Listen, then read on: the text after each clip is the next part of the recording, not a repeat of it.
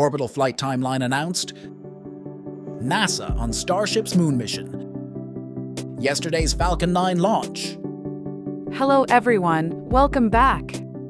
Here is our new episode with latest SpaceX and space news. So, let's get started.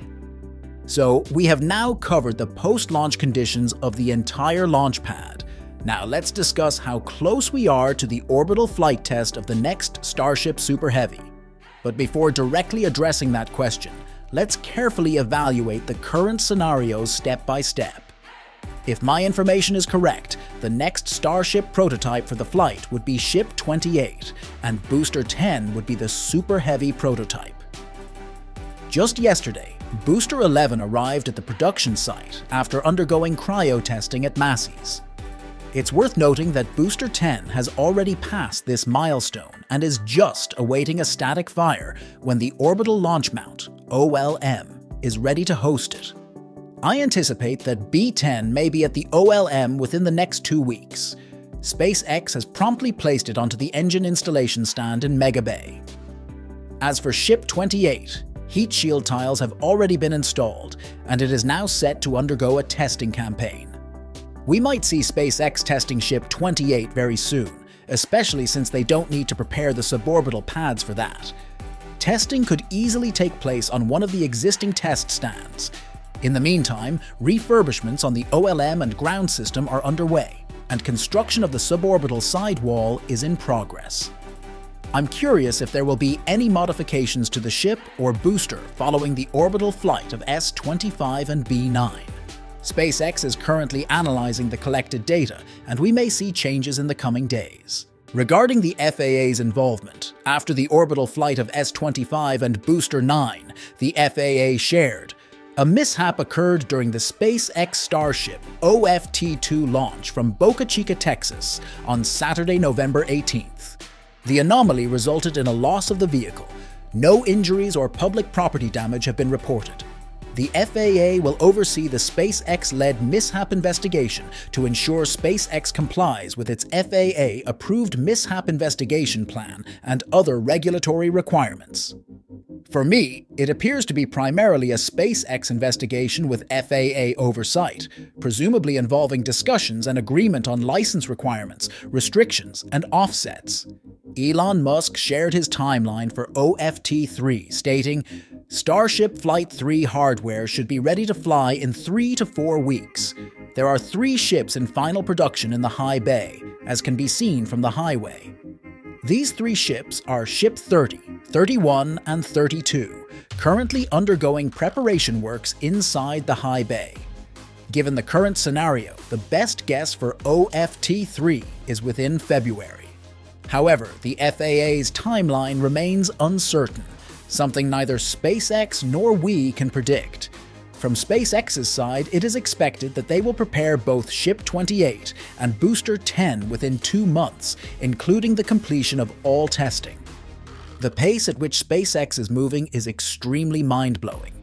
Following OFT-1, they had to make around 1,000 changes to the entire Starship system, including some to the launch pad, which took several months to prepare for OFT-2. FAA and FWS also played a significant role in the delay, conducting a thorough investigation into the first anomaly, considering all aspects of wildlife around the Boca Chica area. That's a quick update on the entire OFT-3 timelines. Feel free to share your thoughts. I love reading your comments as it makes me feel like I'm virtually with like-minded people. Also, do subscribe and turn on the notification bell, as I am uploading detailed episodes every single day, so you won't miss it. Now let's move to other updates. So, an official from NASA recently stated that the use of Starship Super Heavy for Artemis lunar landings will require in the high teens of launches, a significantly higher number than what SpaceX's leadership had previously claimed. During a presentation at a meeting of the NASA Advisory Council's Human Exploration and Operations Committee on November 17th, Lakeisha Hawkins, Assistant Deputy Associate Administrator in NASA's Moon to Mars Program Office, emphasized that SpaceX will need to perform Starship launches from both its current pad in Texas and one under construction at the Kennedy Space Center. This is crucial for sending a lander to the moon for Artemis 3.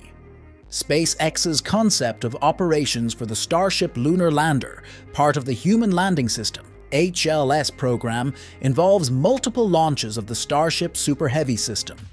The process includes placing a propellant depot into orbit, followed by several launches of tanker versions of Starship to transfer propellants into the depot. Subsequently, the lander version of Starship will rendezvous with the depot, fill its tanks, and head to the moon. The exact number of launches required has been a point of debate since Starship's selection by NASA for the first HLS award in 2021. Hawkins mentioned it's in the high teens in the number of launches, driven by concerns about boil-off, the loss of cryogenic liquid propellants, at the depot. To meet the required schedule and manage boil-off, there needs to be a rapid succession of launches. This schedule will necessitate launches from both the existing Starship pad at Boca Chica, Texas, and the one SpaceX is constructing at KSC's Launch Complex 39A, adjacent to the current pad used for Falcon 9 and Falcon Heavy launches. Hawkins mentioned a 6-day rotation for launches from both sites. Critics of NASA's selection of Starship for HLS have highlighted the number of launches as a weakness in the architecture. The Government Accountability Office, in rejecting protests by Blue Origin and Dynetics of the Starship HLS award in 2021, noted that SpaceX required 16 launches for a Starship lunar lander mission. Elon Musk disagreed, calling the need for 16 launches extremely unlikely in an August 2021 social media post. He suggested a max of 8 inches tanker launches and even as few as 4. Development of the Starship lander is considered critical for the Artemis 3 mission. However, Jim Free, Associate Administrator for Exploration Systems Development, noted that there are various factors at play, including new spacesuits and the addition of a docking port on Orion. Yes, the lander is absolutely important. We can't go anywhere without it, but we also can't go anywhere without the suits.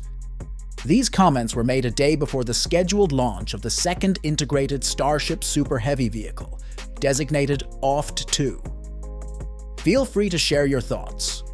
The successful Falcon 9 launch on the West Coast marked the culmination of the 55th Starlink delivery mission for the year.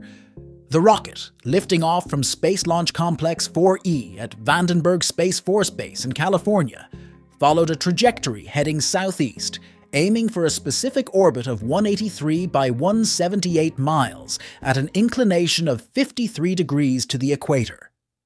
This particular Falcon 9 had been fueled for the second time, with the previous attempt on early Sunday morning halted just minutes before liftoff.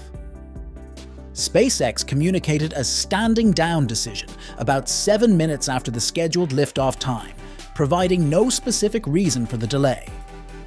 The Starlink 7 mission had already faced a 1-day delay and several reschedules from its initial launch time of 10:33 p.m. PST, finally targeting the last launch opportunity of the night.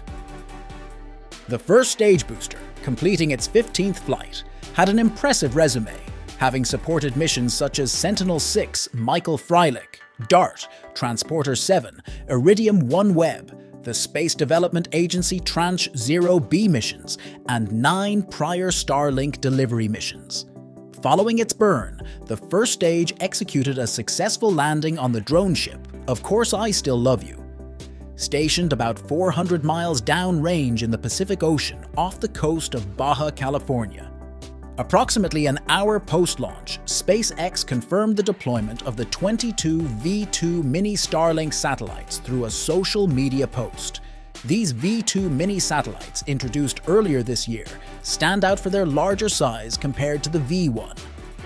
5 satellites.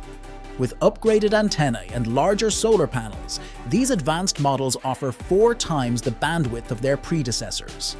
In a recent announcement, SpaceX disclosed that it had exceeded 2 million subscribers in over 60 countries for its Starlink internet service, underscoring the growing global demand for reliable satellite-based internet connectivity.